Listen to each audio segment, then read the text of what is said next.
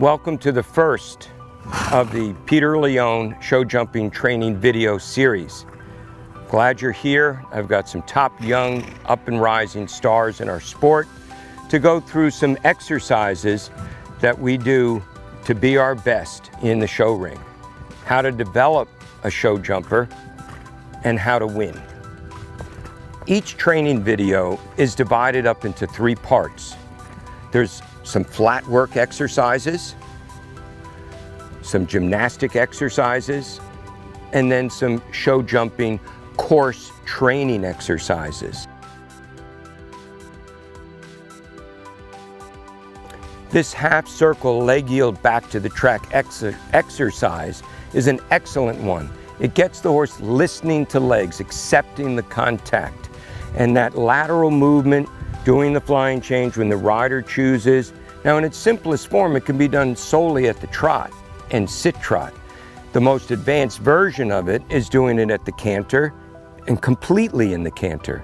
But it's a wonderful exercise to get your horse on the leg, and when you combine it with collections, extensions, you're getting the horse listening to legs. You're getting the horse's body soft.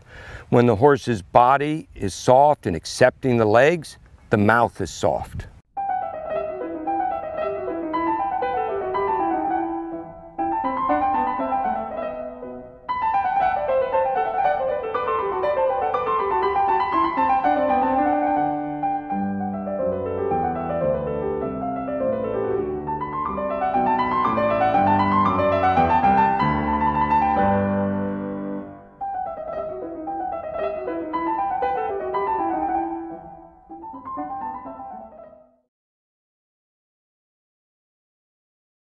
You're going to canter, you're going to transition to the sitting trot, just this side of the grob.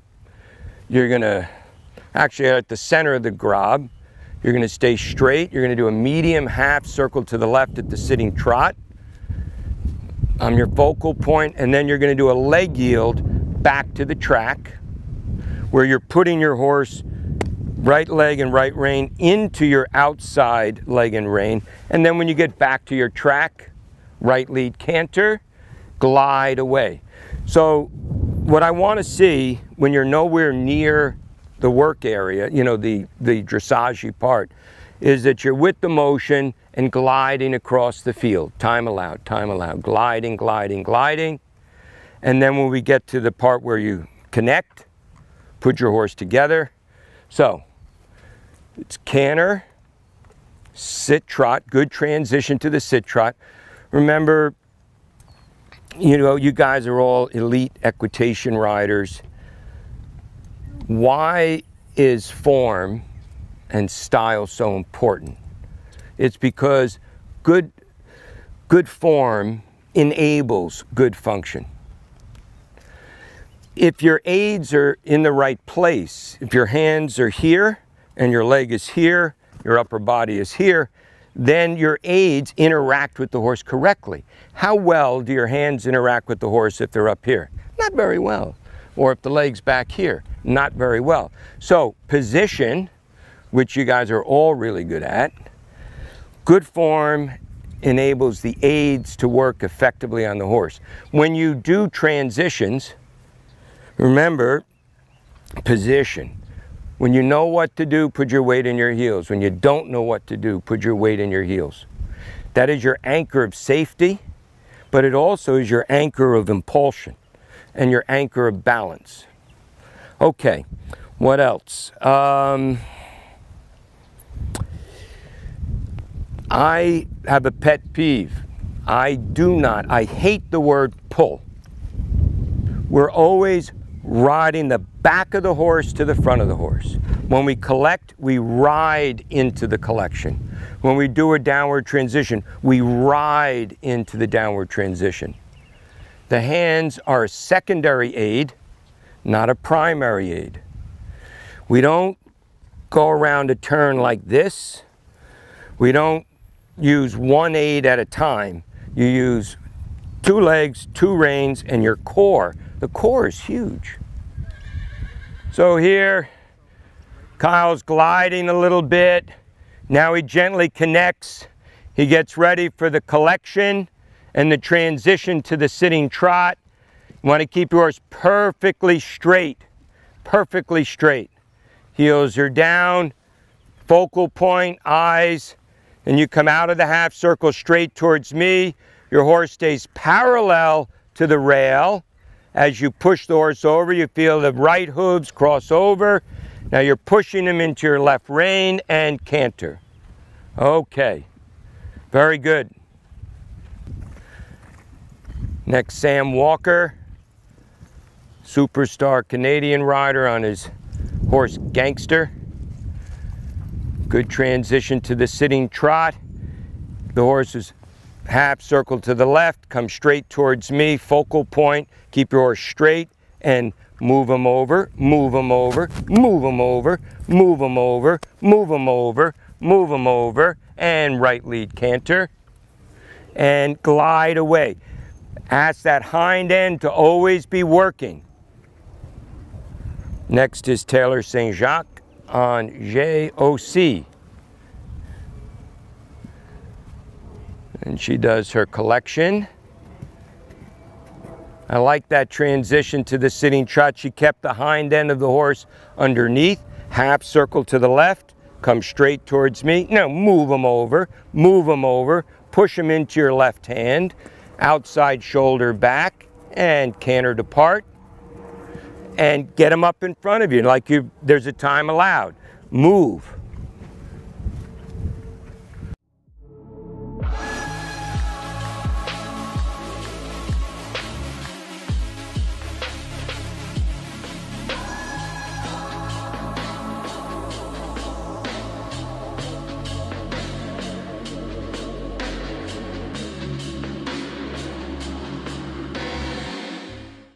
When you get across from me, ride the horse into collection. If you have to do a little half halt for that collection, that's fine. Go down a little further. A perfect half circle to the left. As you come out of the half circle, sitting trot. Now move them over, move them over, move them over into your left hand. And then left leg, outside shoulder back, and canter. Now make him gallop away with connection. Good.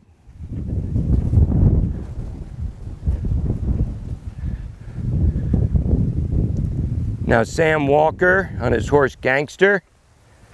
I'd like to see a little more pace back there before we get to the collection next time. Now we go to the collection, go down a little further before you do your half circle. Half circle to the left. As you come out of the half circle, half halt, move over, move them over, move them over, move them over, move them over into your left hand and canter. And gallop away.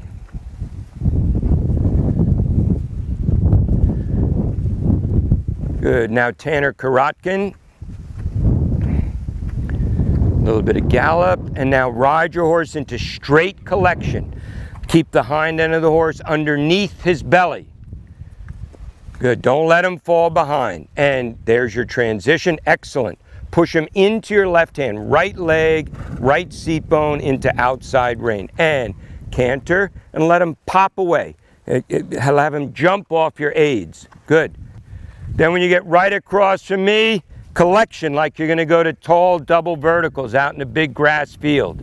Keep him straight. Keep him straight. Half circle to the left. Don't let him break.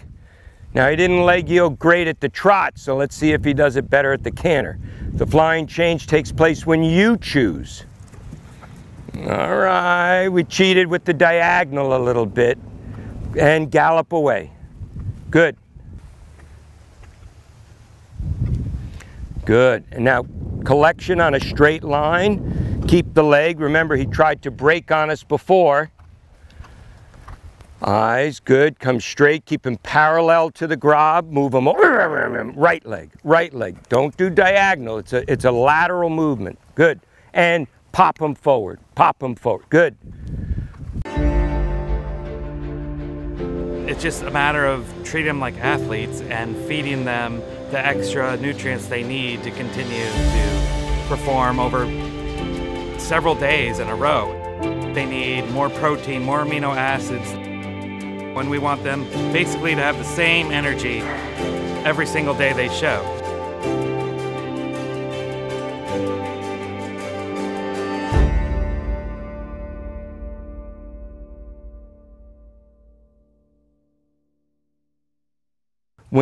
If you think of your horse when you first get on them, whatever level of jumper they may be, you ever work with modeling clay in art class a million years ago?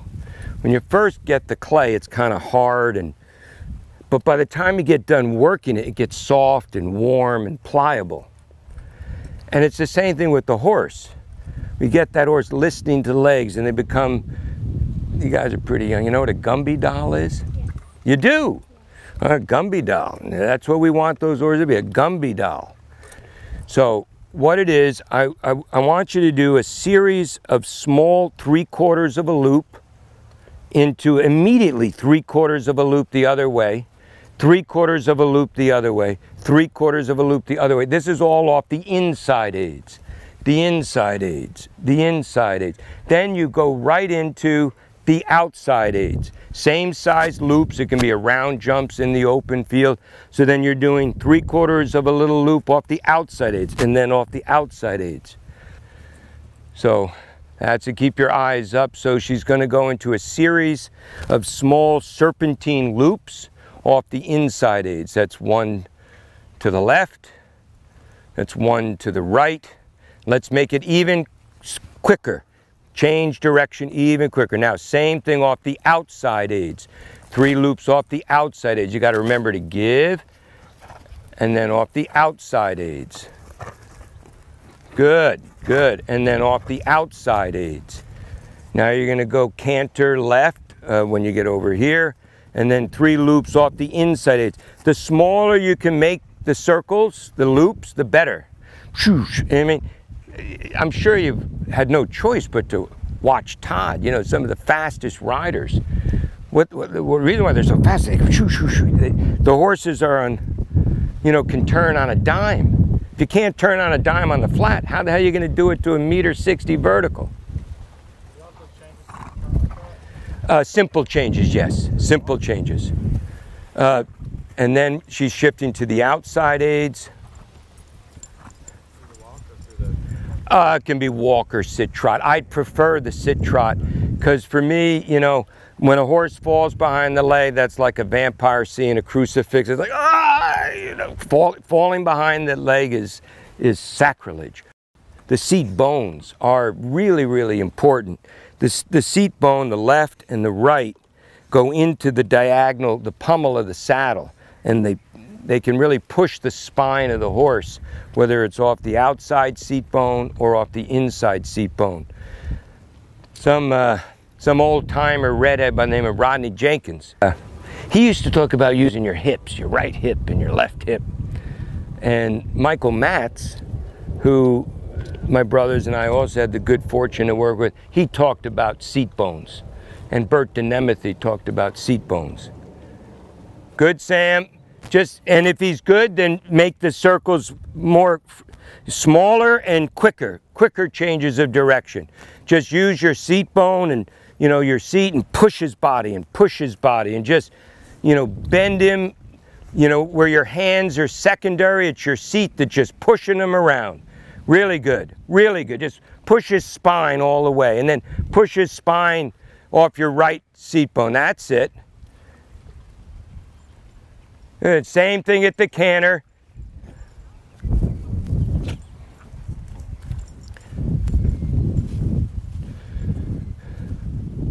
And you know, in some horses, you have to find a blend to the individual personality. You know, now this horse does a lot of really super things. It's a very competitive horse, but accepting the aids as if he's an advanced dressage horse may or may not be his preferred activity. Good, Sam. Good, now shift to your outside aids. And remember, when you're doing this, you have to give the horse a place to go, meaning you have to be a little soft with your hand. You have to be a little soft with your hand, so when you're asking the horse to do something that he may or may not understand, you have to give them their head and neck. Good. Left seat bone, left leg, left indirect rein. Good. And walk. Good. That's the idea. Do this at the sitting trot, Taylor. You know, really sit the horse and push him around, push his spine around, push his body around. Now, it's hard for a small human like that to push a 1,200-pound animal around. But, you know, talent like that can do it. Really good, really good. Yeah, that's it. Feel the outside hind hoof cross over the inside. Then whenever you like, you segue into your canter work. You know, you're always thinking of what are the hind feet doing? Where are the hind quarters of the horse? Really good. Yeah, that's it. And your downward transition has a little bit of a half halt in it. It's legs and sit against. Legs and sit against. Try not to let them come to the halt or the walk.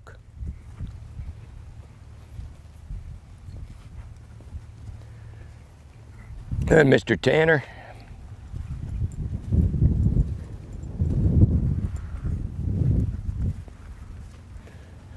Really good.